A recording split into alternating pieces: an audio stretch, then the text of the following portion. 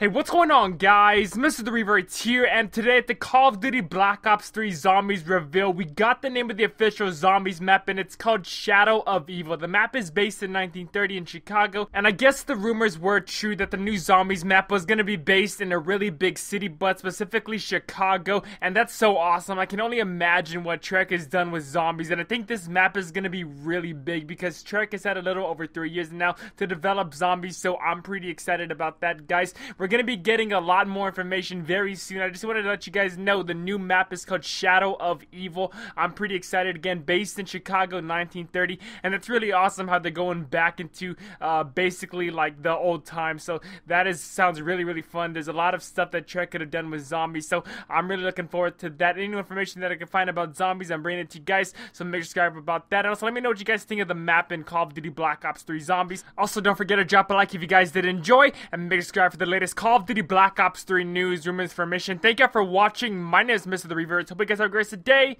Till next time, I'll catch y'all later.